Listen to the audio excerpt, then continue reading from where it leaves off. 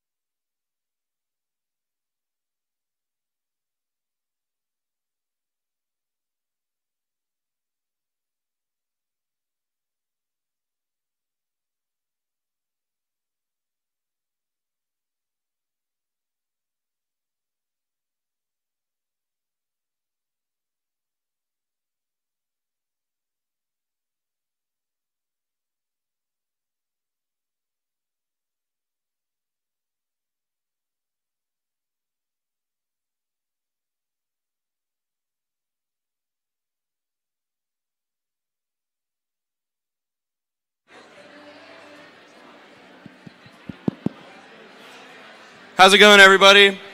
We're going to get started in the next 4 or 5 minutes, so if you guys want to grab your seats, feel free to sit as close to the front as you want. Thank you guys for coming.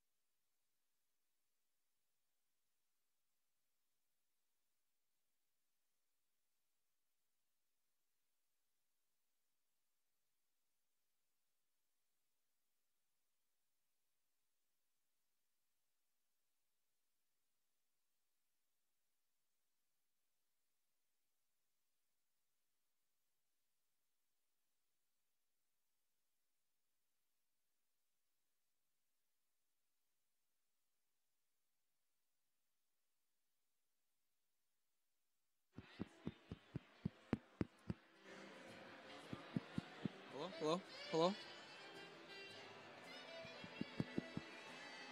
Hello?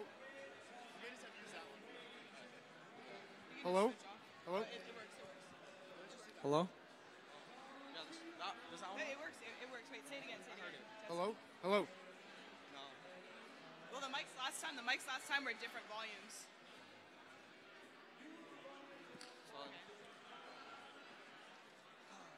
I'll give it like a 10-second. Hello? Hello? rundown and then we'll start. Send over here. If it doesn't work, trade me. Okay. Hello?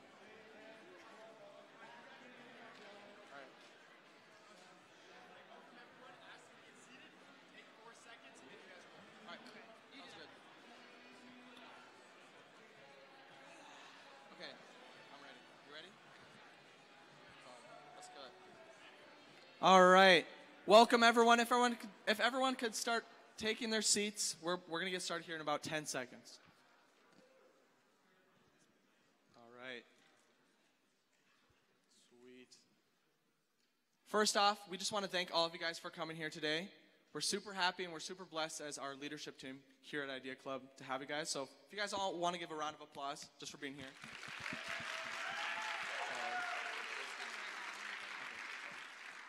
And I'd also like to give it up for our Discover students who are here. Everyone, let's give it up.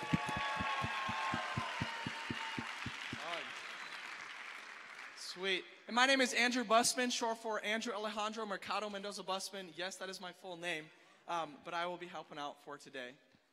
Amazing. And my name is Sarah LeDrew. I am Vice President of Member Experience and Events here at Idea Club.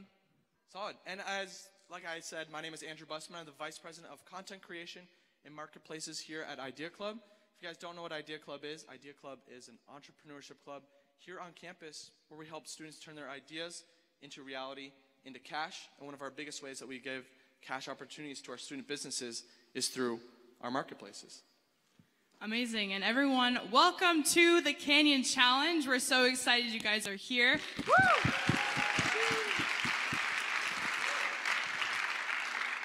So if you guys are not familiar with what the Canyon Challenge is, the Canyon Challenge is our very own GCU version of Shark Tank. So 5 of our amazing student businesses are going to get to come up here and pitch for you guys and for our amazing esteemed judges. Everyone, let's give it up for our judges.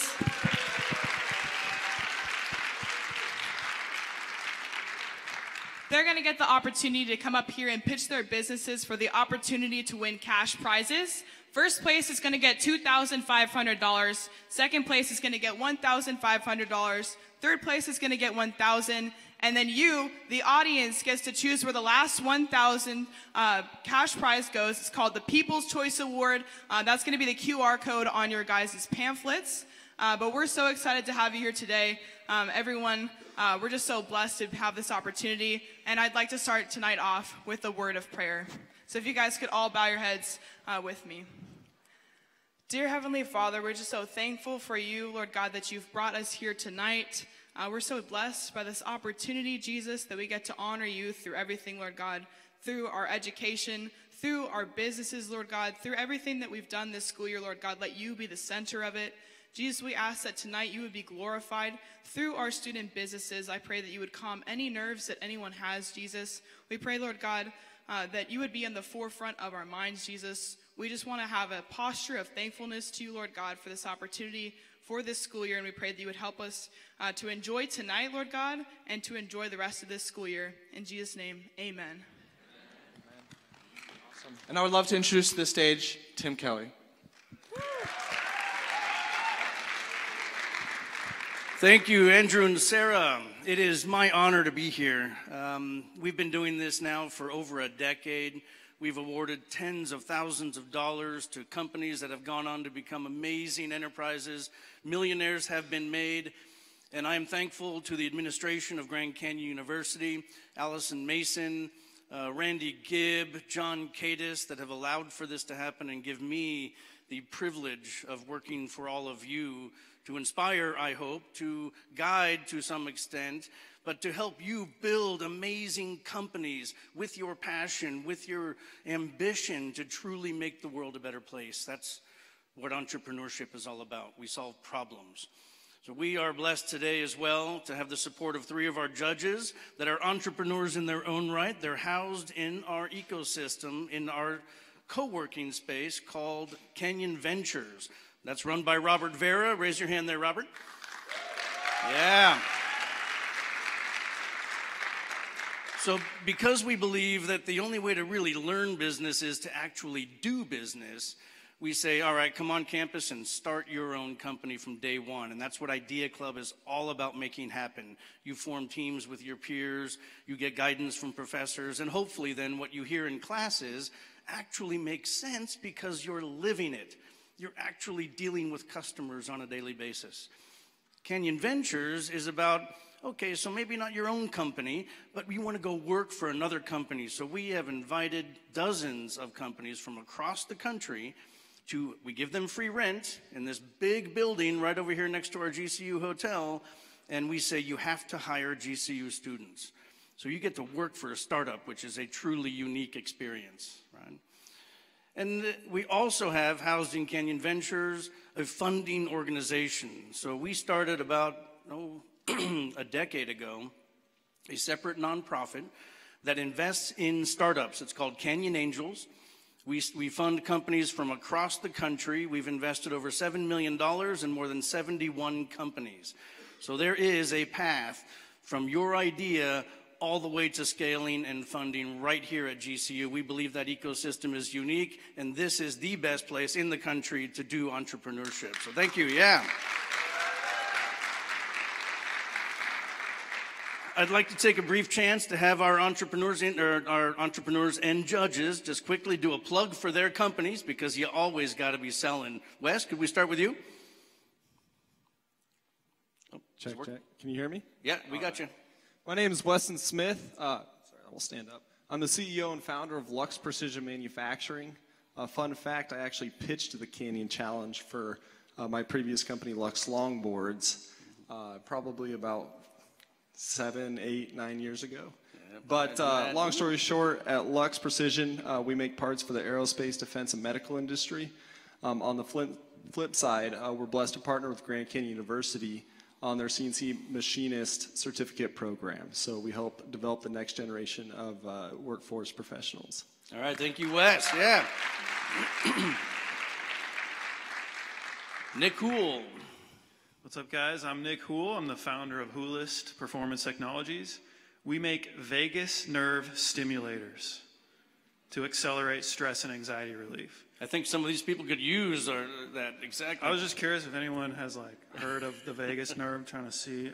I got a couple of smiles, so. There we go. Yeah, it's a little device. We've got a bunch of them. We're over at the Canyon Venture Space, so if anyone wants to come by, try it out, see what the hype is all about, come on by anytime. Thank you, Nick. Ashley.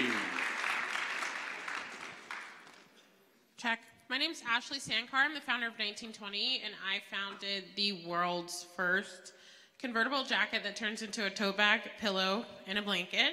And our plan is to basically take all the clothing that you wear and turn it into something that you actually really need other than clothing. So, thank you. Beautiful. Thank you, Ashley. One final thing before I pass it over, I want to thank the leadership team of Idea Club, the energy that has been invested into this organization because of the efforts of Connor, of Jack, of Andrew, Olivia, Caleb, the whole gang. It is absolutely astounding what they have been able to do in mentoring their peers, inspiring everyone.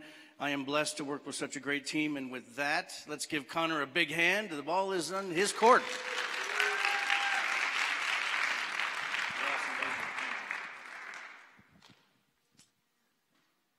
Hello, everybody. How are you guys doing today?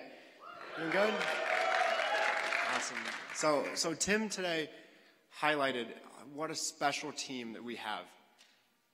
We, at the beginning of the year, had some bumps in the road.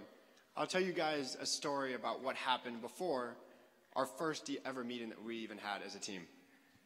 So I came here as welcome week and walked in, and I got sick. I didn't know what it was. I thought it was some food poisoning, so I sat in my room for a while. And I've been working with this wonderful team. I knew what these individuals, guys and girls, could do this year. So we were working, I was stressed out, and that made my sickness even worse. And I thought, I had a concert ticket that night, so I was like, oh, I'm not going to go in. Little did I know, part of my body was dying. And I came in, rushed to the hospital last second, and they told me I was 5 hours away from dying if I didn't come in. And I don't mean to go so low, but I'm telling a quick story here. They handed me a piece of paper, and they said, this is your paper will. And then instead of writing that down, I sat back and I prayed. And then I sent emails out to make sure we had chairs and all of our team was notified about what to do for the club orientation that was in 3 days. It's so wild to say it, but these individuals, I knew what they were going to do and the lives they were going to touch this year. And I knew that the Lord was going to push me through to see what they are doing. They may give me some credit today, but genuinely, it's this wonderful team that's worked so hard that allowed me to persevere from almost dying to work all year, every single day, every Wednesday, mentoring so many students.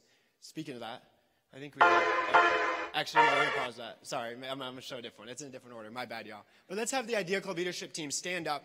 I want to thank them because they've helped so many students. Great job, y'all.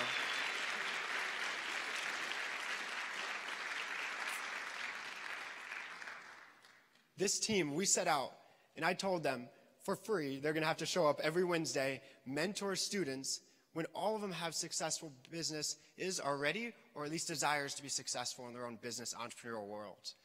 So they have bought in. They knew what Idea Club's done for them, and thankfully they walked in to the CCOB lobby and helped thousands of students throughout the year both develop their business and then turn any ideas they have into actual businesses. We then built out, lobbied for a marketplace on campus. Here's our first semester recap of what our marketplace looks like. Hello everybody, my name is Connor Vickery. This is Idea Club Student Marketplace. We're so thankful to have you guys here today. We have representation from every single college on campus, and we brought over $150,000 to students' pockets. This is an example of another opportunity students have through Idea Club where they can turn their ideas into actual businesses and now to sell to over 8,000 students that visit every single student marketplace that we have. Here's what we got. Welcome to Idea Club.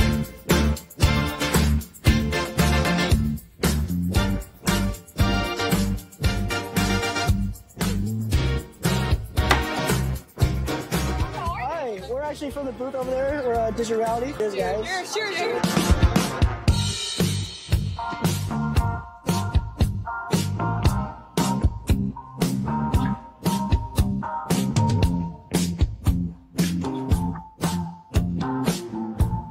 Thank you guys for watching.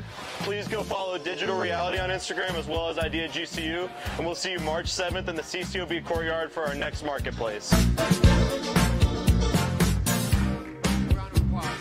Applause. Okay. This year alone, that was the first semester recap. We've proudly put, over $320,000 into students' pockets. Give a round of applause for that. Come on now. This is 200 vendors that have been working and have been to an Idea Club marketplace where we've put, for every single one of them, cash in their pocket that wouldn't have been there if it wasn't for this wonderful leadership team and Idea Club as a whole. We're so thankful and proud of these individuals and all of our vendors that are probably here today that have their name now on that board. We're so thankful for all of the GCU leaders for allowing us to do this, because this is the first ever fully student-ran, no funding marketplace, and we blew out every expectation, creating the biggest marketplaces in GCU history and also the highest grossing in GCU history. All right through here at Idea Club, where we mentor them post-marketplace and into the marketplace stage. Awesome. So today, we are going to now be announcing some of our contestants, because who's here to see some pitches? Yeah. Awesome. Sean, would you like to introduce yourself?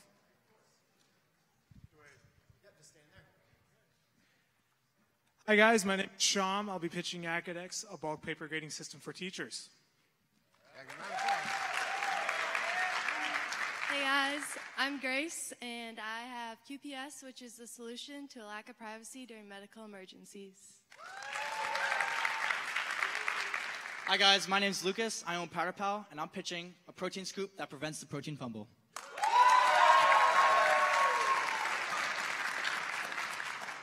Hi, I'm Rachel. And I'm Michael. And we're presenting TrueVine, an alternative social media platform for Christian community.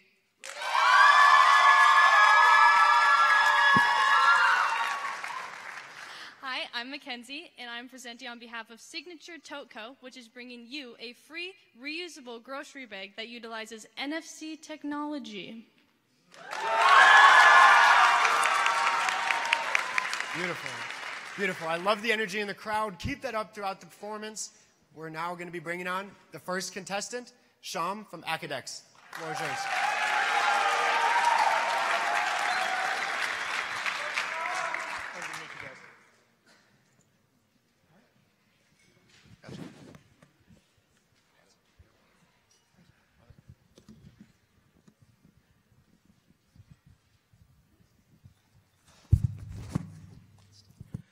$60 hours. That's the average time it takes per week for an educator to grade papers. Not homework, just papers.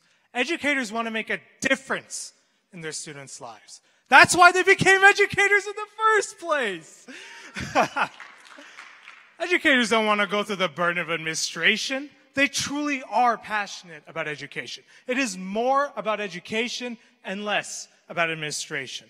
And that is why we have built Academics. Academics is a platform specifically built for educators that grades papers in bulk. Well, we designed Academics around the instructor. Teachers always have the final say in what goes on in our platform. And being a web-based tool, you can work on the desktop or on your phone. It always works. Teachers are not rocket scientists. They want something that is simple. And we deliver with Academics.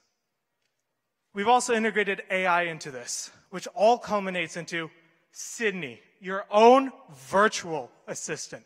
Sydney's not only capable of giving you grades, but is also capable of giving you feedback on your students' papers as well. Now, ladies and gentlemen, I'm excited to show you Academics for the first time ever. Here we are. This is the stylized feedback that Sydney takes into account when you first log into Academics. We're going to upload 20 papers, and we're going to grade them all in real time, right before your very eyes. First thing we need to do is grab all 20 papers. Keep in mind that timer down there shows you how long Academics will take to grade all those 20 papers. All right, so Academics has grabbed all 20 papers. We're going to quickly check to see that, yep, they're all in our dashboard. Perfect. That's right where we want it. All right, we're going to grade it all. We're going to click OK. And that's it. 20 papers graded right before your very eyes. This is remarkable.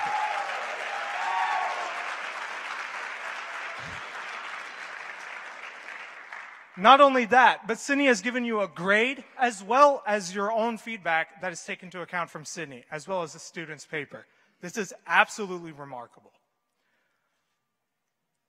Powerful, efficient, easier than sending an email. Academics just changed the way teachers grade. Academics is safe and secure. We do not own any of the input or the output. And with the stylized feedback that Sydney takes into account, Academics is unique to every educator. It's also incredibly fast. You just saw it grade 20 papers in real time.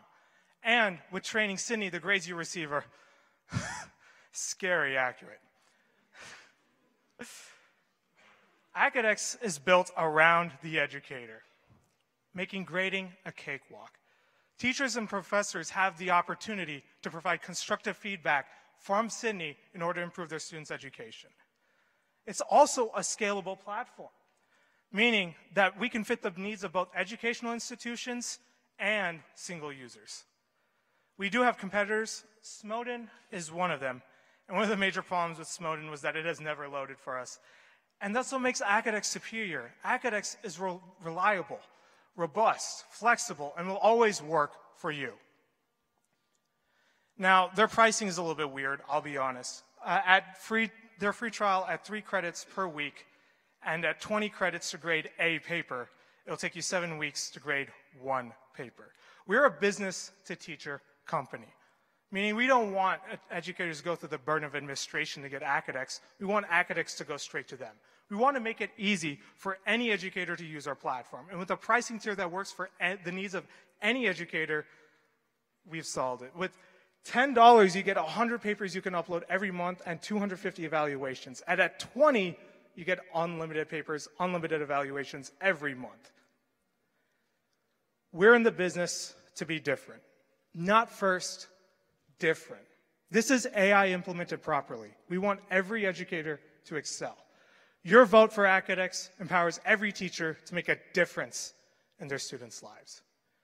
Ladies and gentlemen, academics.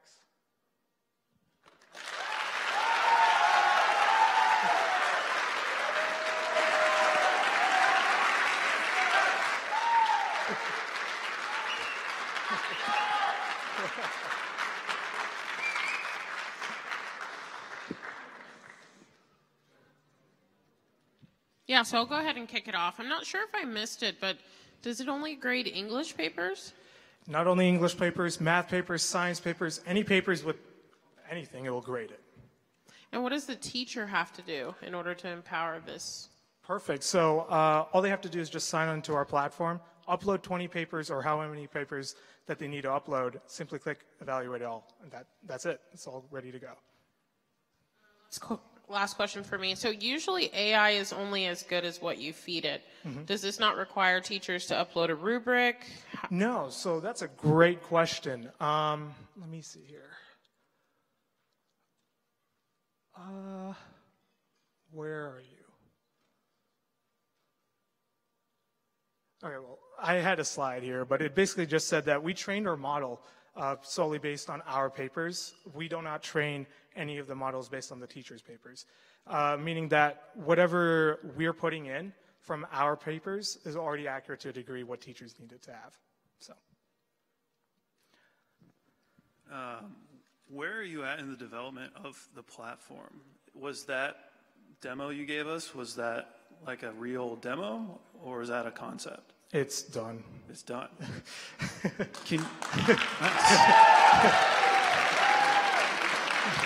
And can you speak a little bit to the real-world testing that you've done thus far and feedback? Absolutely. So we have a few professors here on campus that were willing to put in their papers and try it out, and it took some time, but we eventually figured out that we trained the model based on what their papers were, what the rubric they had, as well as the grade they were giving to their students. And from what we were able to decipher, it's a 2.5 to 5% margin of error of accuracy. So it's accurate to what an educator needs it to be. So it's already done. Testing is already done. We're in talks actually with GCU. Right here. We're in talks with GCU currently to get academics implemented at school-wide. So, yeah. That's awesome. Great pitch. So, a couple of questions. The first one, my background, I'm an engineer, and I write like an engineer, which means that my handwriting is really bad. So how does your AI model pick up on student papers if it's handwritten?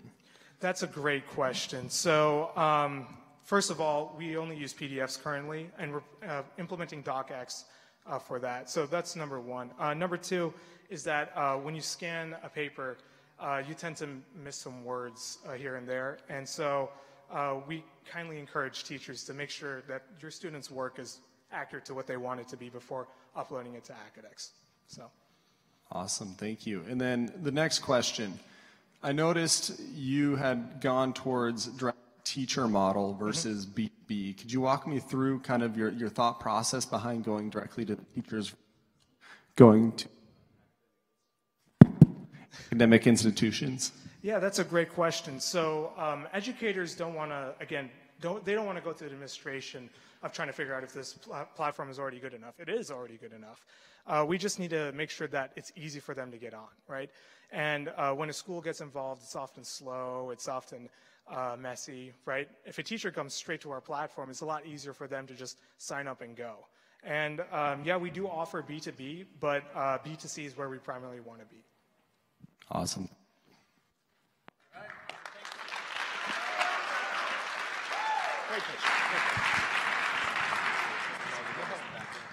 Wonderful job, wonderful job. Next up is Grace with QPS. All you. Got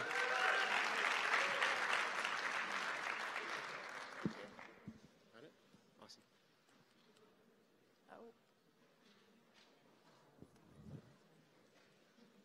A fun fact that most people don't know about me is that I'm a twin. Could you come up here for a second? Now, he's the best big brother ever by a whole minute. Oh, now that's my first reaction since I'm from Wisconsin. Second, someone call 911. Now, please, no one actually call 911. He's fine. But can you guys grab QPS? Now, on average, it takes 9 minutes for EMS to respond to a call. That's 9 minutes my brother has with 0 privacy. But QPS will provide him that privacy. And not only will it provide him privacy, it'll prevent you from emotional trauma. Hi, my name is Grace Radlin, the founder of QPS, which is the solution to a lack of privacy during medical emergencies. Thanks. So you may be wondering, what is QPS? QPS stands for Quick Privacy Screen. It is a fast, portable screen that provides a person experiencing a medical emergency privacy. A few months ago, I witnessed a similar incident, except she wasn't acting. I felt horrible. She had dislocated her ankle. And this got me thinking, the NFL has those blue privacy tents on the sidelines. Why can't everyone have a basic right to privacy when they experience a medical emergency? And that's when QPS was born. So when you purchase QPS, it comes with a standard carrying bag.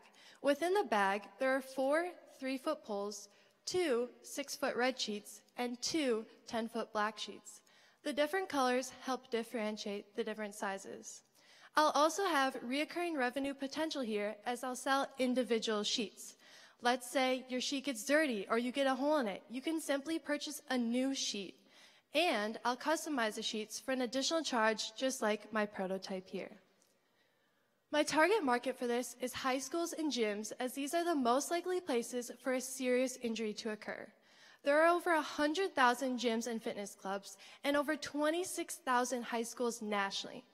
Every day, there are multiple gym classes and sporting events after school where a serious injury is likely to occur. For example, my brother's basketball friend came down with a rebound and dislocated his knee. It was awful. EMS was called and practice was canceled. But they didn't have QPS. With QPS, they could have provided him privacy and continued practice at the other end of the court. I'm going to have a proactive marketing strategy where I'm going to go to schools, I'm going to go to gyms, and I'm going to attend conferences to speak with those responsible for making the purchasing decisions. I'll still have an online presence with the website, but that won't be my primary focus. Now, I do have one competitor over in Europe who makes a huge 23-foot privacy screen. It's all interconnected, meaning the sheets and poles are permanently attached. So you couldn't just set up a 5-foot section. You have to set up the whole 23-foot structure. This also means if you get a hole in the sheet, you have to purchase a whole new product. And this is what makes QPS different. The poles and sheets aren't permanently attached. It's fast to set up, lightweight, and customizable.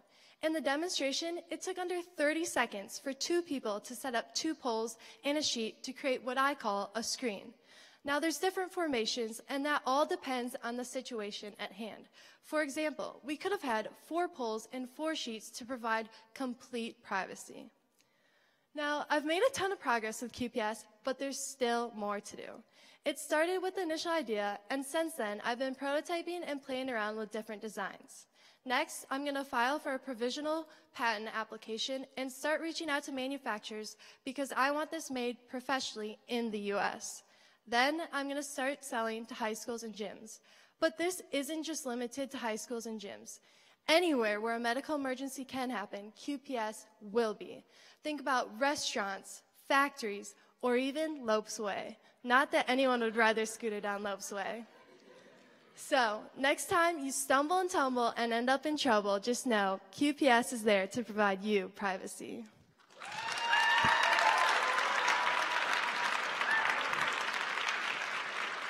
And there's a QR code if you want to scan. It's just kind of a funny message in my contact information. That's awesome. Great pitch. I think there's a lot of schools out there. There's a lot of public venues. I've been in a public venue when someone fell down and had a seizure, and it's kind of an awkward situation. So I like the idea to be able to shield. Could you talk to me a little bit about, the competition side? And, you mentioned you were looking at getting provisional patent once you have your design, but as you apply for that, how are you going to protect your IP so that other people don't come in and try and mimic a similar concept? Yeah, so I'm going to try to be first to market with this and get this manufactured as soon as possible. I'm still seeking out mentorship and legal advice to how I can get this patented. But the competitor over in Europe, I feel as though they're targeting the wrong market. They're actually targeting towards EMS. And that was my initial target market. I was going out to police stations and asking for input, but that doesn't solve the 9-minute problem. And this does by targeting high schools and gyms. That's awesome. Thank you. Thank you. So only question I ask is, why would I buy this over just taking maybe 2 orange cones and setting up a sheet? Like, what is the difference between this and that? That's true, but that's a hassle. Like, can we just find an orange cone in this room? This would be set up, for example, like in the back. So as soon as an emergency happens, you just go, grab it. It's all in one sleek bag, so the poles and sheets are already there. You don't have to go find a cone and go find a sheet. It's already all together, and you can customize it, so you can put a little logo on there. Other question I have is, generally when going forward with the patent process, you would not disclose anything about your product before getting a patent. So why disclose this idea? That is a very good question. And I've been seeking different advice. I've had some people tell me, you need more feedback, you should file a patent, don't tell anyone about this. I'm just using this opportunity as a great way for public speaking. I want to get myself out there, hopefully make connections to manufacture this. As far as my knowledge, I think I can patent this, but I'm not sure. And so I don't want to waste that time if I can't get a patent. I just want to be ready to go with it. So you mentioned you had a lot of conversations with police officers, first responders, and you've arrived at gyms as kind of the first market you want to go after. Can you talk a little bit about some of the real world testing, if you've done any in that space? Like, how many of these have you made? How many have been actually used? Or maybe plans to do that? Yeah, so this is my first prototype. When it was like a light bulb moment. I ran to Home Depot, just grabbed supplies from there. So this is the only one I've actually made. So it hasn't been in the real world yet, but I have been talking to teachers, coaches, where this could be applicable. And what's the price right now to make one, or estimated price to make one, and what do you want to sell for? This one cost me $80. I plan on selling it for $150. My competitor sells it for $295 Australian, which is about $200 US, and so that accounts for my price with the polyester sheet. Cool. And poles. Yeah, I think just make 2 or 3 more of those if you can, and go sell them. Just try and sell them, and see who can buy them, and then go from there. Thanks. All right.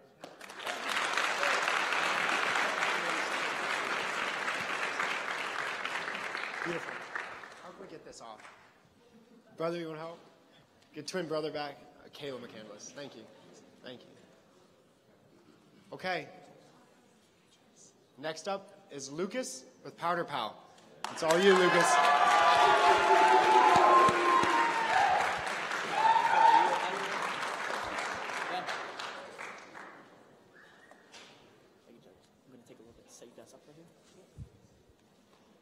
Lucas.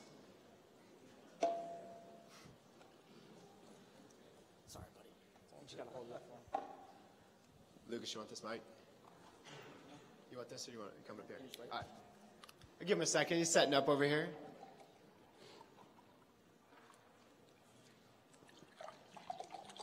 This is very dramatic. Oh my goodness. Who liked those first 2 pitches? Yeah. Awesome. Again, this is our third of 5 today. So if you're here following someone, they'll be coming up here shortly. But next up is Lucas here with Powder Pal when he gets set up here. But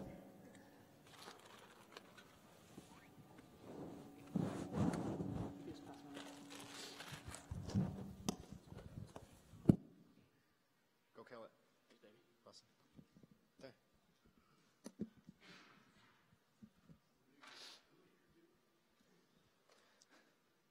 Ladies and gentlemen, nearly 50% of Americans use protein powder every single day, and they all have the same problem. This is what I like to call the protein fumble.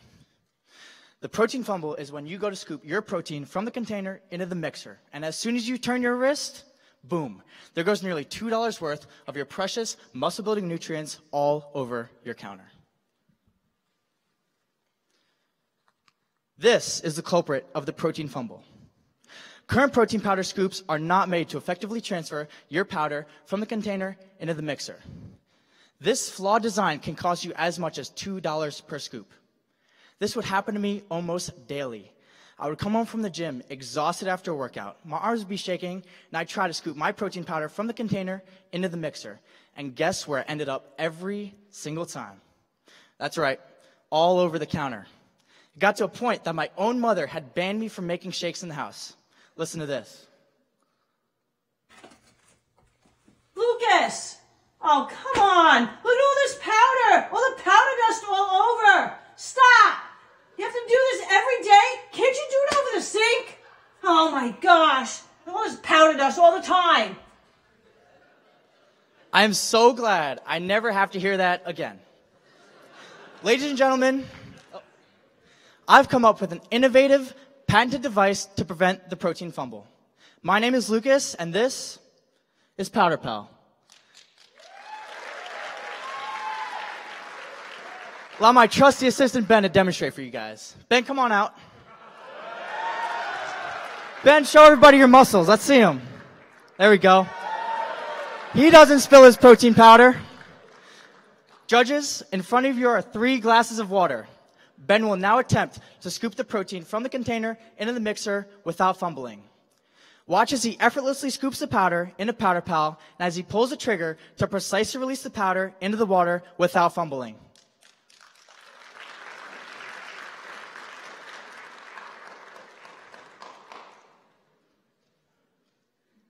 Attaboy, Ben. Nice and easy.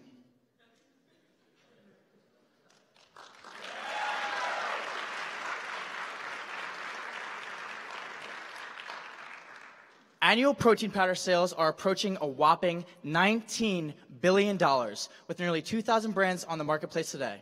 Our B2B strategy will allow us to put Powder Pal in every single container. The protein fumble is such a problem that there is already competition. However, these brands are not focused on the B2B business strategy. Our strategy will allow us to put Powder Pal will be perfect for brands looking to differentiate themselves in the already large protein powder marketplace. We already have a deal with Bjorn Fit to include a Powder Pal with every client he signs. Yes, Powder Pal is great for protein powder, but it also works for baby formula too. For baby formula, we've created a B2C model where consumers can purchase Powder Pal directly online. You may have noticed that baby formula is now locked up behind counters due to high cost and high demand. It costs an average of $400 to $800 a month to exclusively formula feed just one baby. Talk about an expensive fumble. Now imagine you're holding your crying baby who hasn't been fed, right? And you go to scoop your formula from the container into an even smaller bottle than the mixer, and you spill it all over the counter. Now your expensive, hard-to-get formula is wasted, and your baby is still hungry and crying. That's a huge problem. Our marketing strategy consists of using social media to connect with influencers in the fitness industry. Since a lot of fitness influencers already have their own protein powder brand, this will allow us to step our foot into the B2B marketplace and allow us to connect to our target market and show off the capabilities of Powder Pal. For baby formula, to connect with mothers, we're going to advertise on Facebook mom groups and on YouTube channels for new mothers. We sent out a survey and received 60 responses. Out of these 60, 53 said that they would love to pre-order a Powder Pal, and only 7 said they wouldn't. Judges, with the $2,500 I could potentially win today, $1,000 is going to go into manufacturing, $1,000 is going to go into getting a finished product, and $500 is going to go into sending out those products and getting inventory. Yes, Powder Pal is great for protein powder and baby formula, but has a multitude of uses beyond that. Powder Pal is great for chocolate milk, laundry detergent, coffee, baking, spices. The list goes on and on. Your vote for Powder Pal ensures that Americans everywhere stop fumbling their protein.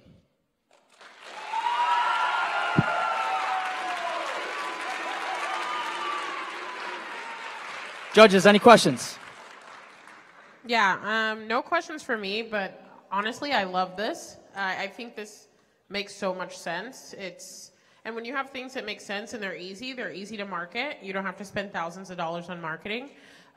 What I would say is, why B2B? Why not take everything into your own hands and just start selling to individuals? I think this is perfect for, flour, for example. Like, obviously powder, but flour is the #1 thing that ends up all over the place. And I think if you just kind of put these on Amazon and like scale and sell, that you can do really well. So why B2B? Yeah, absolutely. That's a great question.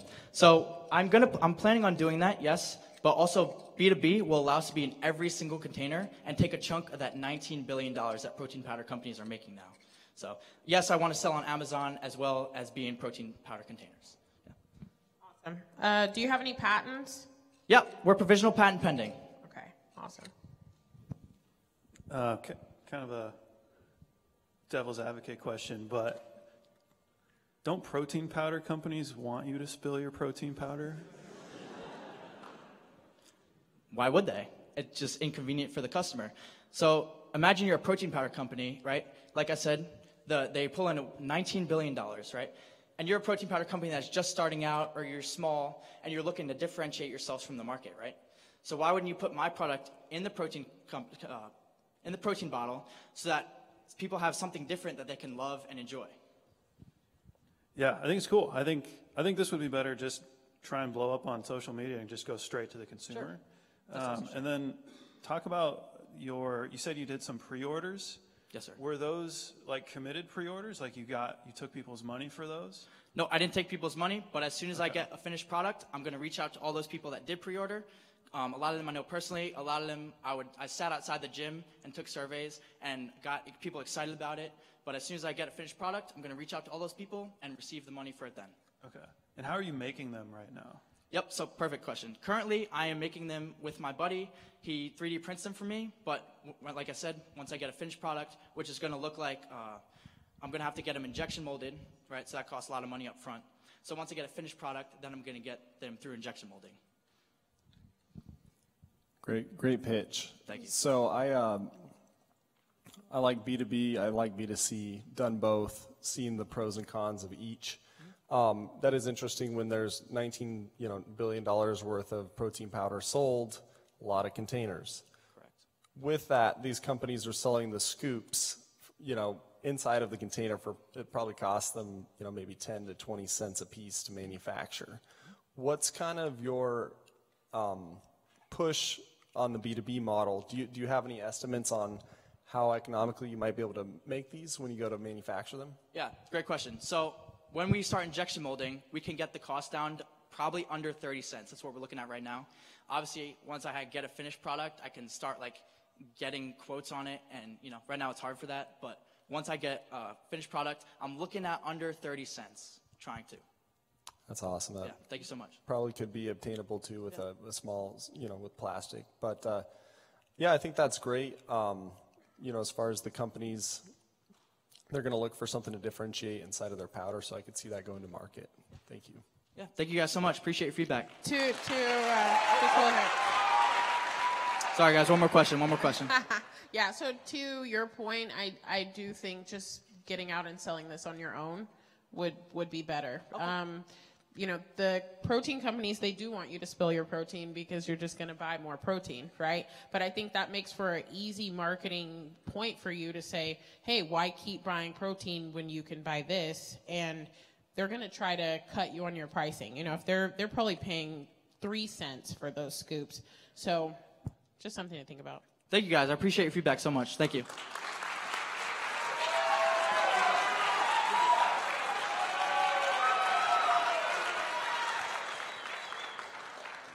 I got a standing round of applause there from his team there. Awesome. So next up is Rachel and Michael with TrueVine. Welcome them to the stage right here. Yeah, you guys want to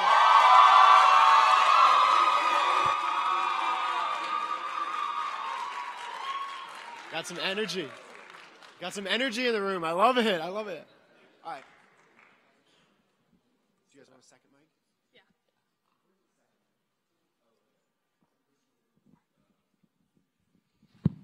Got it. The church is the largest unconnected network in the world. Even within a 20-mile radius, most churches will never even speak to one another. And most church members will never even form a bond with the people sitting right next to them. TrueVine wants to solve this. TrueVine is a social media platform like Facebook and Instagram, but we are built to connect the body of Christ in an online environment. The problem we are facing is isolation. This problem affects 3 different audiences in compounding ways. The first audience is the users. These individuals have become so isolated that they fear making the first in-person connection and struggle to maintain the relationships they do have. Second is the churches. One of the core purposes of the church is to create and grow Christian community, but their members are not talking to each other, and the church staff is overwhelmed trying to get news of church events and needs to them. And lastly, the Christian businesses. They used to be able to rely on the Christian community to spread details about their product and service. However, now they're not talking, Christian businesses are forced to rely on secular advertising services. And these services do not recognize Christians as a marketable group, which forces businesses to spend hundreds to thousands of extra dollars on wasted ad space. Now, TrueVine wants to address this issue for the individuals by creating a place where human dignity is honored. These 5 promises will be the core of our promise to treat users like people and not as products. First, we want to create an environment where it is safe for all ages and is honoring of our Christian foundation. What this means is we will not allow any explicit content, substance abuse content, or any other harmful content on our platform. Next, we want to create a place where you know you're talking to a real person and not some fake online persona. And here, we believe that honoring human privacy is part of honoring human dignity. So we promise not to do any secret data tracking or third-party data selling. Lastly, we want to create a place where you can connect to your local community and form real, actual bonds and connections that will last a lifetime, instead of just relationships that stay in the online world. Now, it is impossible to overstate how valuable it is to have a tool that is built specifically for your needs. For the churches, this is TrueVine. Churches will no longer have to compete for relevance, and they'll gain access to tools that allow them to create and spread details about events and programs to their members and volunteers all in one place. These details will be sent to the members through their preferred contact form, whether it be email, through text, or on the platform itself. And lastly, TrueVine is not just a top-down communication from church to the community. We want the community to be able to engage with each other and collaborate on community needs. I'm handing it over to my partner. All right, let's talk about revenue. Like all traditional social media platforms, TrueVine is completely free to both the users and the churches. Instead, our revenue comes through paid advertisements, specifically for Christian businesses. We provide a place where they can target Christian audiences and build recognition and brand credibility with them as a Christian company. Now, when we say Christian company, there are 2 that we're talking about, 2 types. The first type is those which are openly Christian, but sell a product that is interesting to both general and Christian audiences. You can think about companies like Hobby Lobby, Chick-fil-A, and GCU. They don't need a Christian audience specifically, but the Christian audience is their most passionate, and they can reach them through us. Our primary audience is the Christian businesses which serve products that are specifically interesting to Christian groups. You can think of Christian apparel brands, Christian bookstores, Christian media companies, and Christian event centers. We allow one place where you can reach them and sell your product to the audience that cares. Looking about the addressable market, within the US, commonly small businesses will spend $6,800 per year on online marketing alone. There are estimated to be 10 million small Christian businesses within the US, which brings us to a total addressable market of $68 billion annually. Now, when I was starting to build this product last year, I went out and did market validation, talking to churches, users, and businesses to gauge for interest, and I received great enthusiasm back. I was very excited to build this product right away, but I didn't have the capital to hire a coding company to build it for me, so I learned to code, and built TrueVine myself, which brings us to this point. We are currently working on uploading the app to Android and iOS to launch in a beta test form August 1st, 2024. We'll use the data during that time to use as market validation and launch in full by August 1st, 2025. This is what it's looking like on desktop and iOS right now. But let's talk for a moment about why we're doing this. When internet culture first became a thing, we all quickly noticed how toxic and destructive it was to us and to our communities, but we thought that would stay on the internet. It didn't. Online culture has affected the way that we speak even with people right in front of us and the way we interact. TrueVine presents an opportunity for us to create a space where Christian culture is leading the culture and take a step towards healing the culture we live in. We hope you will join us in creating this vision. Thank you for your time.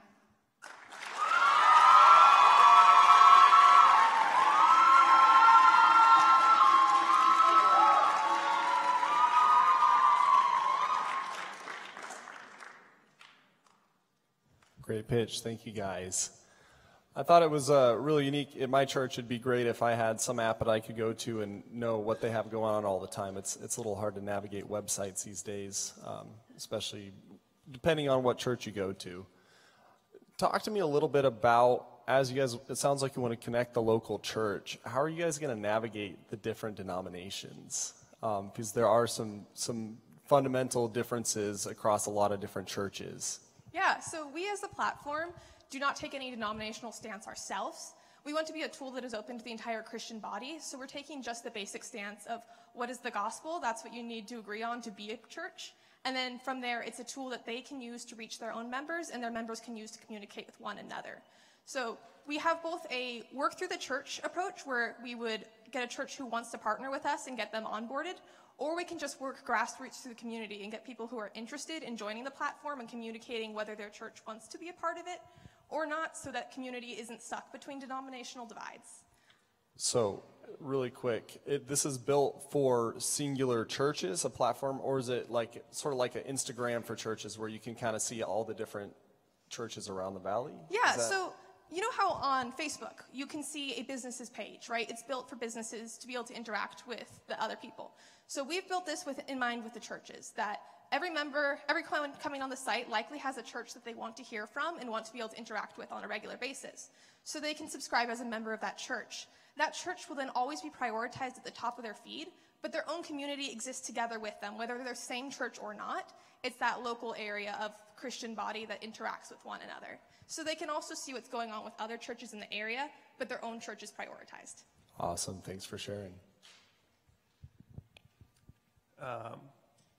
Can you talk a little bit about the revenue model? You mentioned advertising as kind of the core way to, generate revenue, but on social media, platforms, advertisers won't advertise unless there's already a substantial number of people there, which means there's going to be a cash flow problem, and you have to find a way to get money. Maybe just talk a little bit about short-term tactics. I would love to. So that's what's going on in the, let's see if I can go back one slide. I can't. In the beta test period. So during that time, we have a couple businesses that have already agreed to sponsor our one-time costs and help us during that trial period so that we have a proof of concept. Now, TrueVine's unique in its local spacing, so we don't need quite as big of an audience to get started with businesses who want to advertise with us. Like 1,000 users across the country, advertise with them, so what? Maybe they'll go to your business. 1,000 users in your own hometown, 20 miles or less from your business, That's a good place to advertise. Yeah, cool. And one more quick one. So first off, congrats on making the app yourself. That's the way to do it. You don't wait around and find some money. Can you just clarify a little bit, like, whose problem is this solving? Is this solving the church's problem, or is it solving the individual's problem? Thank you. That was the most challenging part of our pitch to work out because we're solving 3 problems. We're solving the problem of individuals who want community. We're solving the problem of the church who wants individuals to have community and wants to be able to reach that community. And we're solving the issue of the Christian businesses who want to be able to reach the Christian community with their projects. The challenge was that Christian's community has gotten more and more separated, so the church and the businesses who have been able to rely on that community can't. So we're targeting the root of the issue of separation between people and supplementing where there's difficulties with the church reaching all of their members and with businesses being able to reach Christians.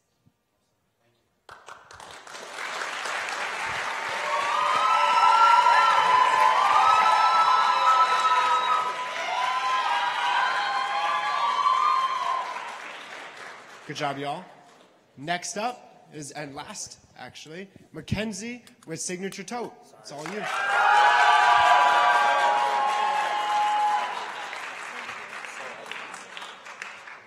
After this presentation you guys have here, you'll also see a quick fashion show as the judges go out there and they pick their finalists, and then we'll deliver the money. So it'll be a cool next few 15, 20 minutes. Awesome.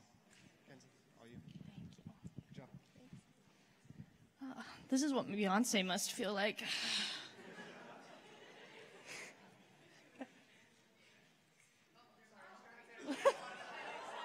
Hey, QR codes.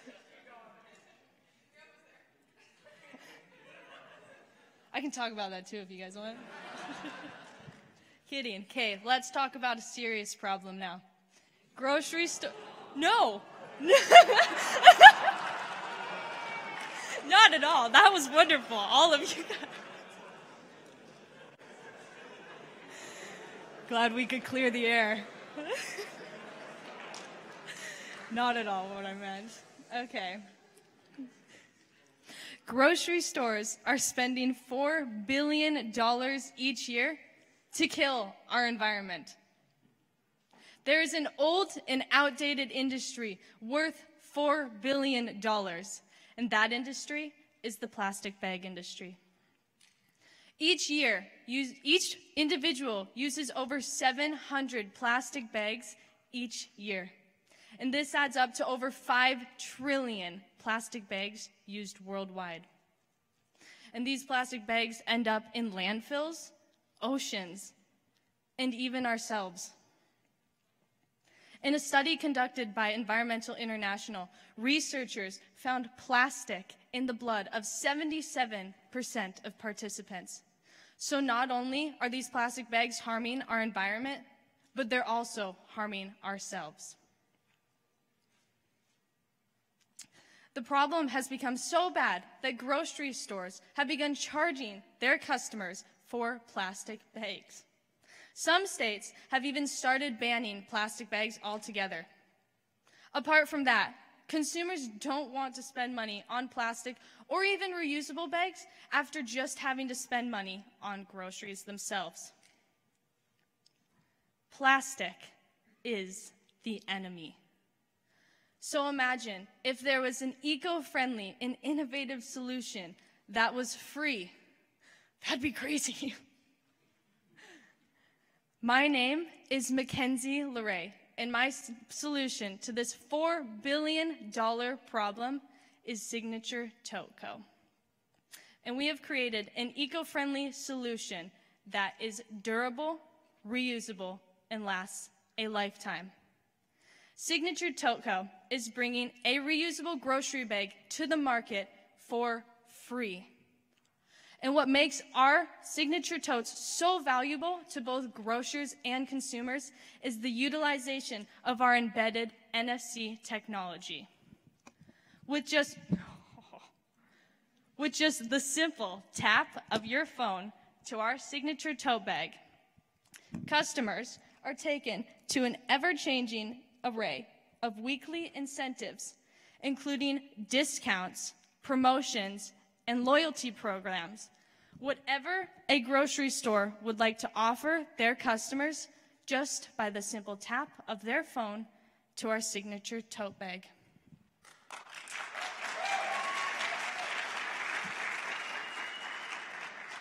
Consumers will never forget their signature tote. So our main competitor is a company called Good Bag, and they're offering an NFC-incorporated reusable grocery bag for a cost of $16 per bag. So I don't know about you guys, but I think that's quite a lot of money for just one bag. Apart from that, with their NFC chip, you are limited to 2 options.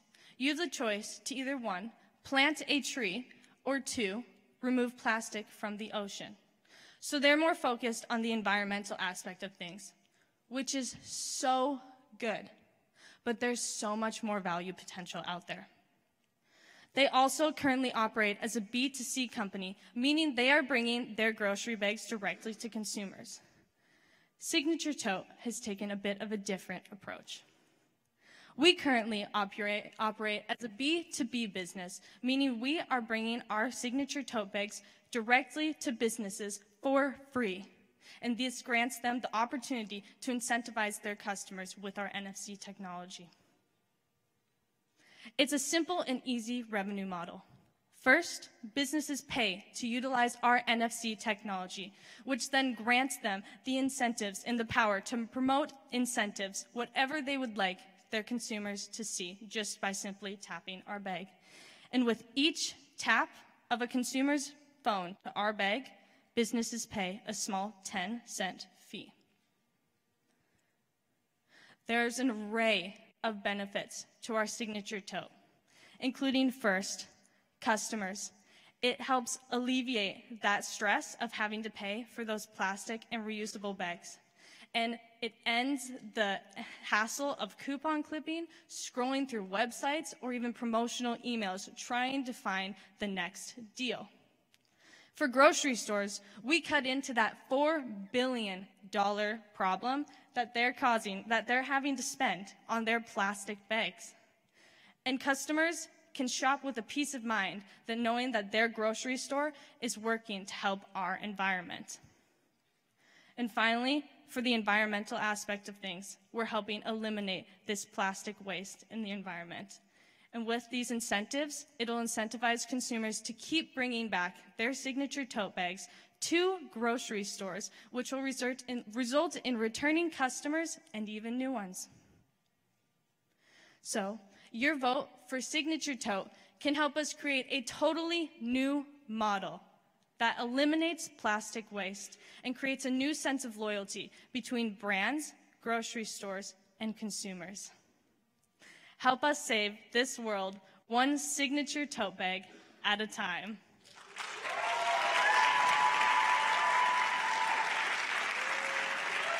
Thank you, guys. You look wonderful. And give it up for my beautiful helpers. One more round of applause. Thank you, guys. This is also my brother. Get off. Thank you. So a couple questions. I'm familiar with the tote market. How many pounds does your tote hold? So it just depends on the size. These ones can hold up like 15, 20 pounds. And our goal is to have different sizes for different items, which you want to buy. Okay. Currently, are you selling any of these anywhere? We are not, but actually, we are planning on meeting with Sprouts in the next few weeks and currently have a company interested back in my hometown, which is back in Montana, called Winston Publishing. And actually, as we speak, my signature tote company is being pitched at a company called Gensler in Phoenix, which is actually the world's largest architectural firm. Shows how much I care about you guys. But so we're hoping to get this out to market soon. Sorry, what sets you apart from your competition, other than not focusing on the environment, which I would think most people would, but what else makes you better than your competition? Yes, so our grocery bags are offered to businesses for free, and then they will be able to give them to their customers for free. So what they are paying for is not the bags themselves, but the NFC technology within their bags. So they have the pay per tap fee, and then as you saw on the landing page, they pay for spaces on that page. So the bags, the revenue generated from that allows us to give our bags for free, which then they can give to consumers for free. So a person who, like the end person who gets this, they just go to their local grocery store and they just pick one up and they have it forever? So in order to get one, you would first have to buy groceries, and then they would just be in place of plastic bags. Okay. So you would buy your groceries, and then you'd get a bag.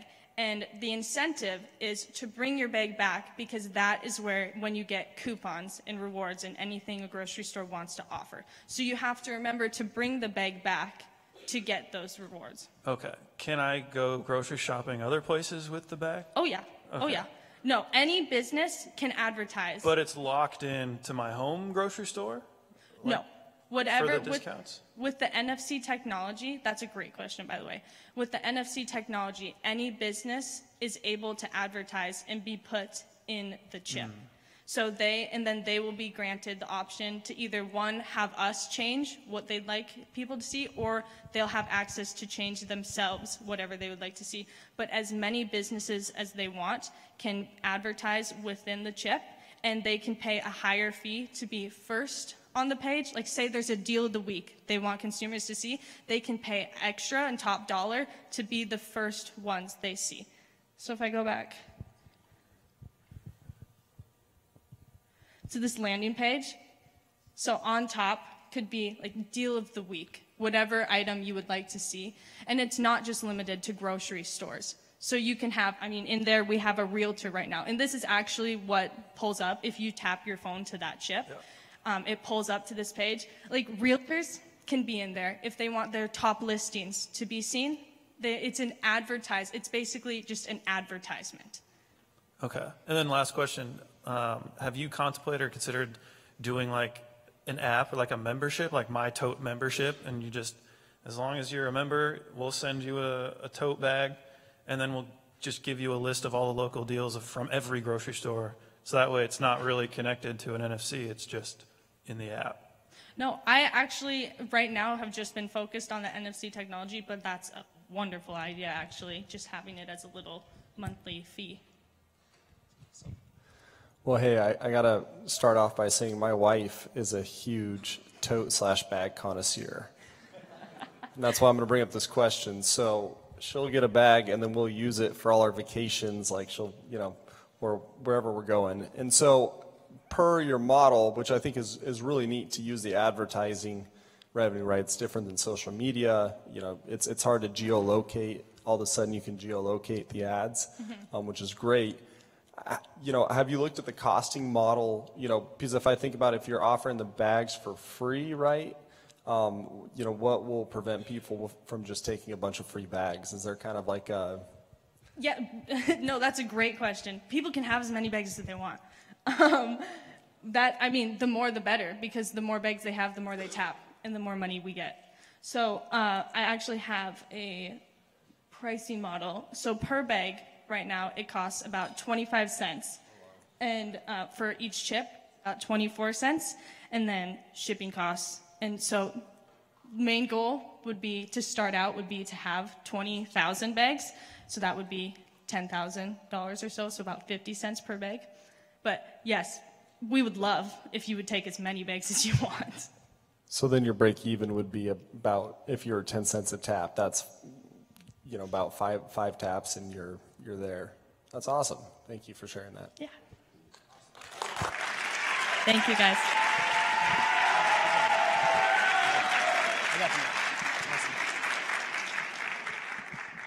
So, if you haven't just seen already, GCU has the strongest entrepreneur ecosystem in the country. Give a round of applause for that.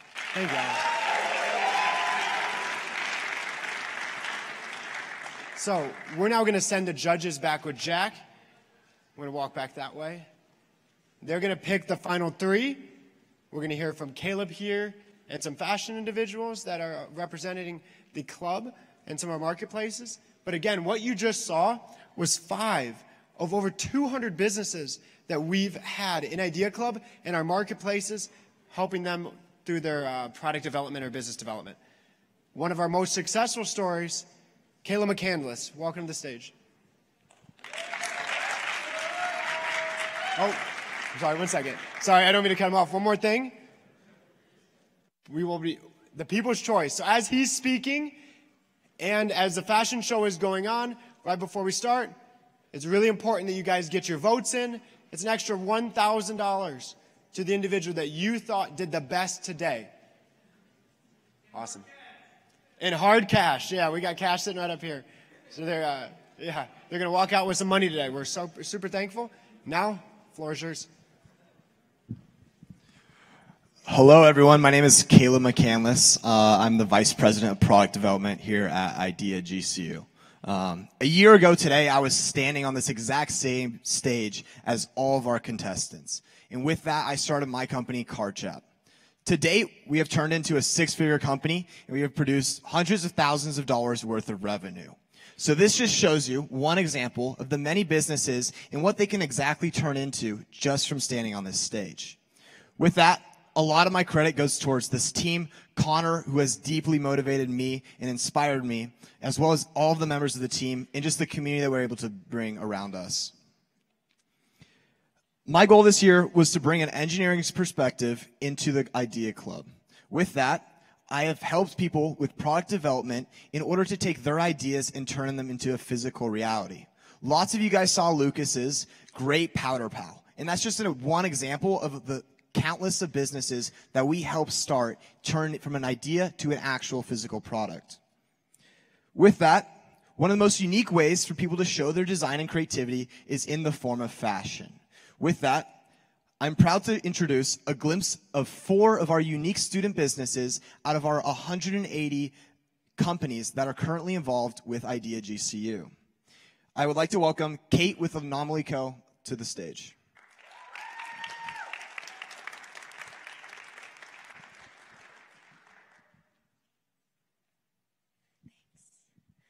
Thank you so much, Idea Club, for this opportunity and all the support and just encouragement you've given me. I wouldn't be here without you guys, so thank you.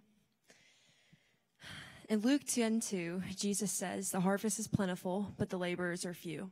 Therefore, pray earnestly that the Lord would send laborers into his harvest." 3.2 billion people within the 1040 window live in complete and utter spiritual darkness without knowing it. They were created to live in the light of Jesus, yet they cannot know that light unless someone brings it to them. 3.2 billion people is a pretty plentiful harvest. Yet despite that, only 3% of missionaries work amongst those most unreached, and less than 2% of missions funding worldwide goes to the 1040 window. The laborers truly are few. The 1040 window is a geographical region including North Africa, the Middle East, and Southeast Asia, and it has extremely little to no access to the gospel due to political, social, and economic suppression. See, at Anomaly Co., we believe John 8:12, which says that Jesus is the light of the world, and that whoever follows him will not walk in darkness, but will have the light of life. We are a handcrafted Christian clothing brand with a mission to encourage and equip Christians to be the light of the world. Jesus yearns to lavish his light on those living in spiritual darkness, which is why we created Collection 2, Harvest. These pieces are designed to raise awareness for missions in the 1040 window, encourage prayer for gospel workers, and financially support a church planter in North Africa who happens to be one of my closest friends. We will donate 50% of our profit from this collection to help fund this church planter as they venture into one of the spiritually darkest and most hostile environments in the world, where there currently exists 0 church plants. Each one of these pieces behind me is designed and created by hand in-house, not outsourced.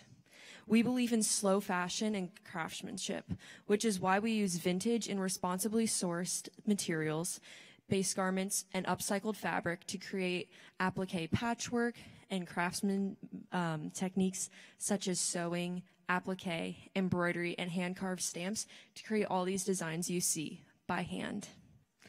If you would like to learn more about our mission as a company and for this collection, scan the QR codes behind me. I want you to join Anomaly Co. on our mission to be the light in the darkness, because you are the light of the world. You are the anomaly. Thank you.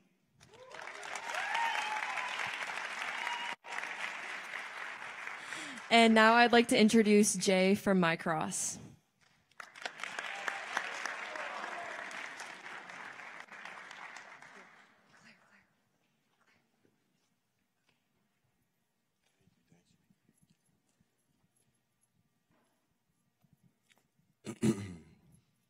Pick up your cross and wear it.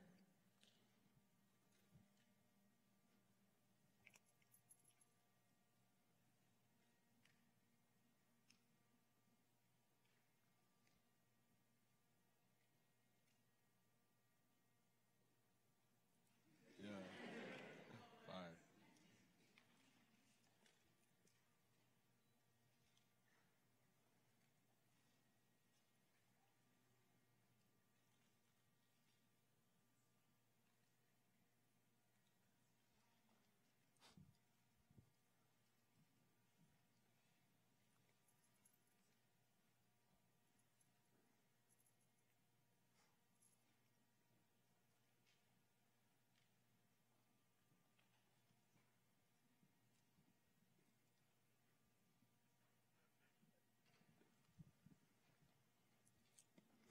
Then he said to them, all, whoever wants to be my disciple must deny themselves and take up their cross daily and follow me. That's Luke 9:23. Hi, my name is Jaden Greer. I'm the brand owner and creative director of My Cross Clothing. My Cross Clothing is a Christian streetwear brand that embodies the boldness of walking with Christ. It's not just about picking up your cross, but wearing it confidently. That's why the new slogan, pick up your cross and wear it. So, my first piece I've ever made was the Luke 9:23 collection. The second piece I just dropped, The Blood Will Atone.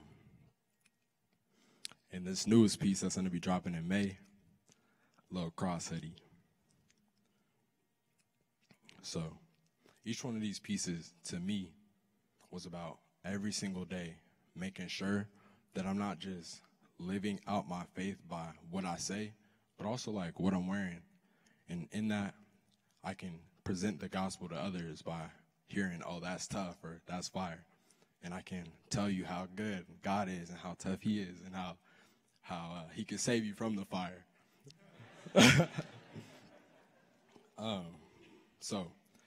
But in reality, it's not just about cool clothes. It's not just about profits. It's bigger than me. That's why a portion of profits goes to missionaries. It's really been on my heart ever since I went to Belize for a mission trip. So I'll wrap it up with this. God loves you. He sent his son to die for you. He loves you and forgives you. He wants a relationship with you. And he's just waiting on you. So go with God and he'll go with you. My name is Jaden. This is my brand, My Cross Clothing. Stay blessed, stay fresh, and let God do the rest.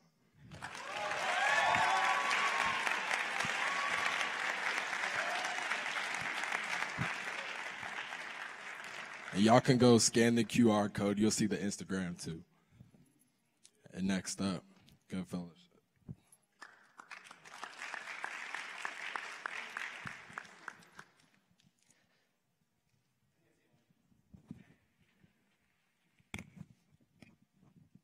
All right. For my models, if you guys want to start heading this way. Yes, that's me. All right. All right, my name is Andrew Busman. I own Fellowship Fits. We are a Christian ministry focused on spreading the gospel through fellowship with friends, family, and the Father.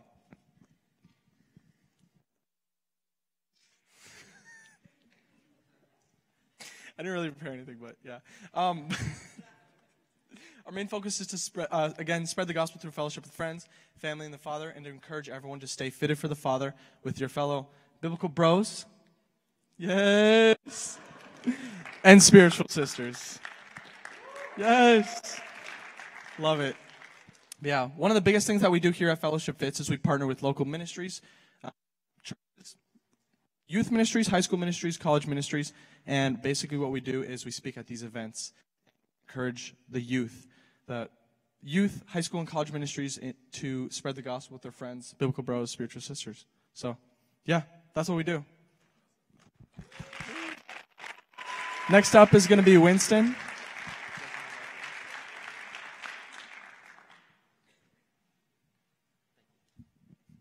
Good evening. So I'm a co-brand owner of For the Good Company. We are a Christian clothing company. We are based off of Romans 8:28. All things work together for the good of those who love him. We recently started back in October of 2023. We are partnered with the 35th largest nonprofit based off the Forbes 100 largest nonprofits list, Convoy of Hope. They focus on helping people that are needing relief from natural disasters as well as orphan children. And so what we do is we donate a good majority of our profits towards them. We go to feed families and help them rebuild. For the Good is a Christian clothing company. Idea Club has helped us launch drastically. In the beginning, it was a space where you're able to get real life feedback from you students at GCU at the Idea Marketplaces. It has now grown to a space where For the Good supporters can come and get our merchandise, whether online or on campus. We feel like the Lord has definitely blessed us with the help of Idea Club, with connections that we've made through the clothing industry, and we look forward to growing and continuing the mission of the Lord's work, as well as partnering with Convoy of Hope. Thank you very much.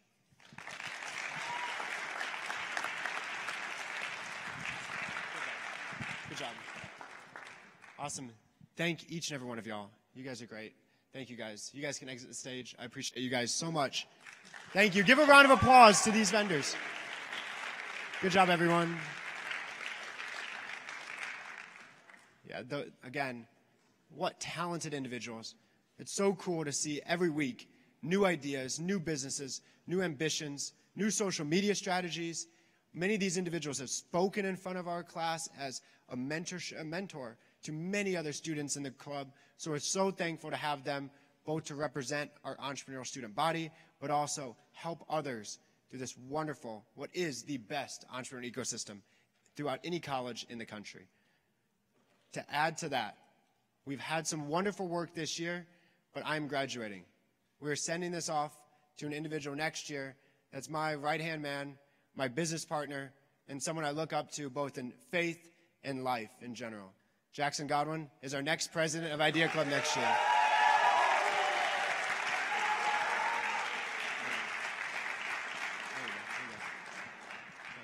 How's it going, guys?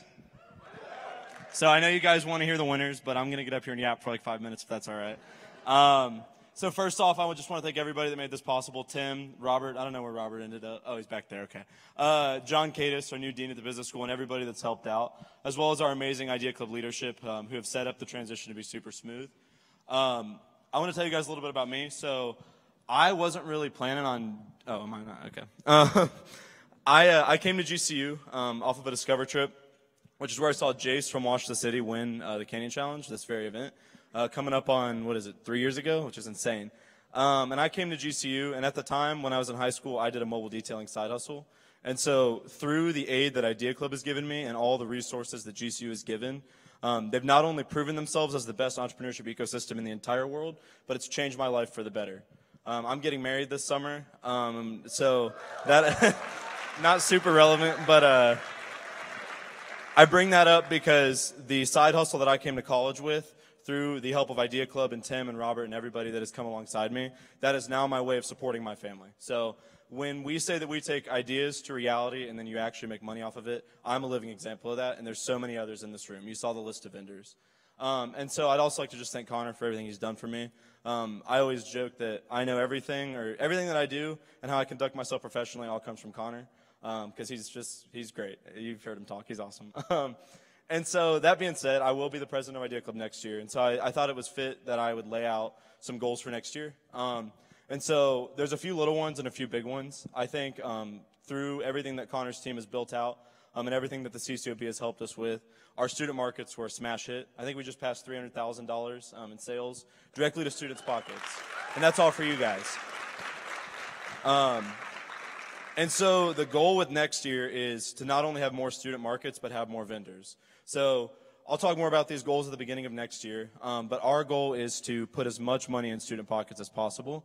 And then me and Robert and Tim have also talked about this goal of having the entire business school graduate debt-free. So that's something we're super passionate about. And I do fully believe that it is possible with our student markets. So more vendors, more money to student pockets, as well as just more fully developed businesses. And the biggest thing that I'm passionate about is the integration of faith into the marketplace. So we know, there it is. At GCU, we believe that, and all throughout the world, we believe that the free market is the greatest force for problem solving and innovation. And we face this unique problem as Christian business owners that, as C.S. Lewis puts it, the market is occupied by the enemy. That's enemy-occupied territory. And so, as Christians, we do believe that we are the light of the world, and that we believe we are the only hope. Jesus is the only hope for this world. There's no other way. And so, as Christian business owners, we are now approaching this situation in a world where we're outnumbered and our backs are against the wall. And as Robert Vera always says, no one's coming to save you. So we do believe that as Christians, it is our calling and our responsibility to take care of the world around us. So something that I'm passionate about next year is how do we fully integrate faith into entrepreneurship to solve problems? And then the way that C.S. Lewis finishes that quote is he says that we're taking part in the great sabotage. So that is our goal as Christian business owners, is to go into this enemy-occupied territory of the free market, which we know is great, and sabotage it for Christ. That's our goal. That is why we're passionate about the next generation of Christian entrepreneurship. 1 Timothy 4:12 says it perfectly. In the ESV, it says, "Let no one despise you for your youth, but set an example for the believers in faith, conduct, love, speech, and purity." I think I got that order right, hopefully. And that's the verse that we're going off of next year. That's what we're passionate about, and that is why, as a school, GCU, and as a college, the CCOB, and as a club, Idea Club, is so invested in the next generation of entrepreneurship, because we genuinely believe that we not only have the ability to change the world, but the responsibility to do it.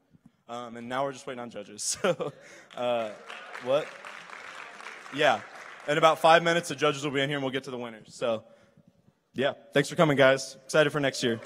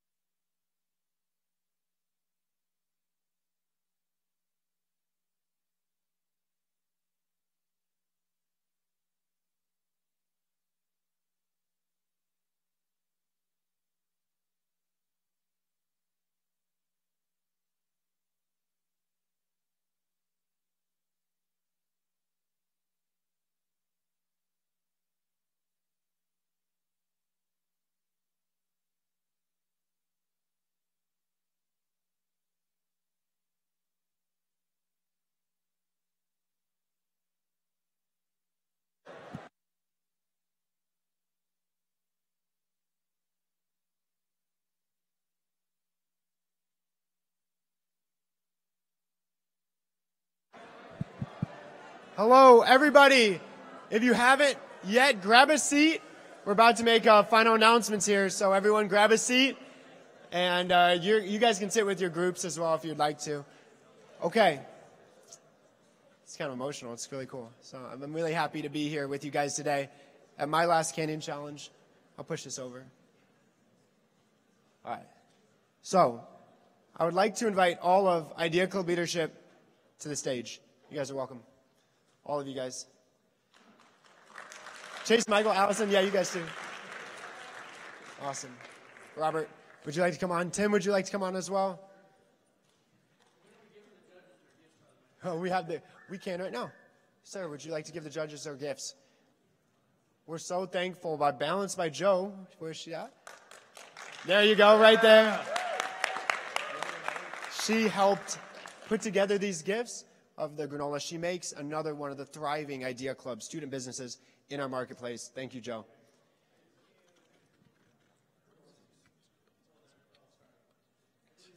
Awesome. So Weston from Lux Manufacturing is actually going to be making this announcement. Judges, would you guys like to join us on stage as well? Awesome.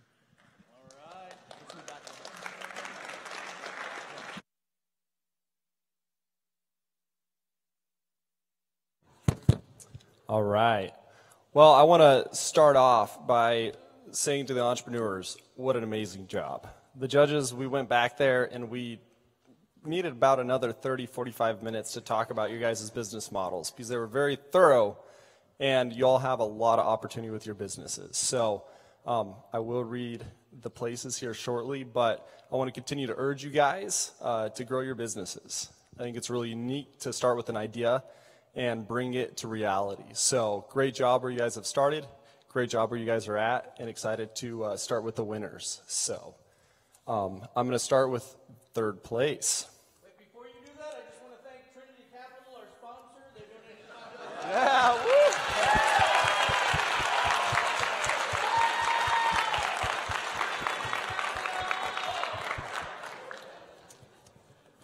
All right, in third place, we have QPS.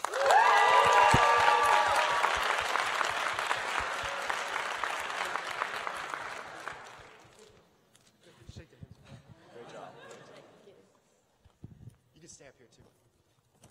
All right, in second place, we have Acadex.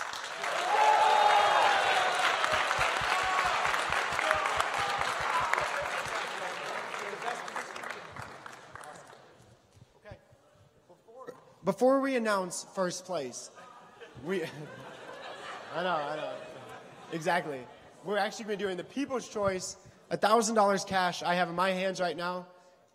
So, after all the votes, everything that's been going down with all you guys on your phones when Caleb was talking, but no, the voting total finished out, Mackenzie with signature totes. Great job. Awesome. Great job. Yep. First place is all yours. All right. So in first place, we had a business that we talked about that we could see going on the B2B route or the D2C, direct to consumer. And so I would like to welcome up Powder Pal for first prize.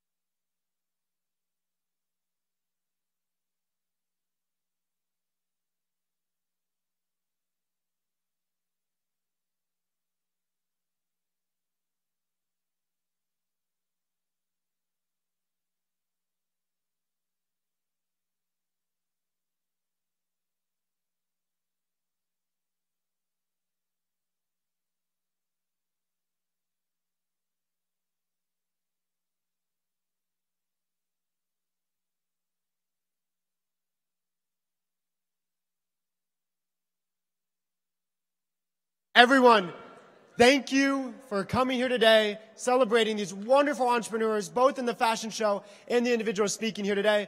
I have no doubt that Jack's going to take this club even further. I'm so excited to see what everyone does.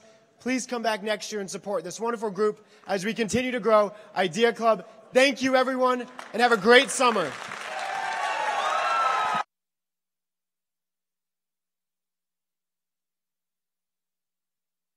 If you're an ENT 446 Vera, if you're a student in ENT 446 Vera, can you come up to the stage, please?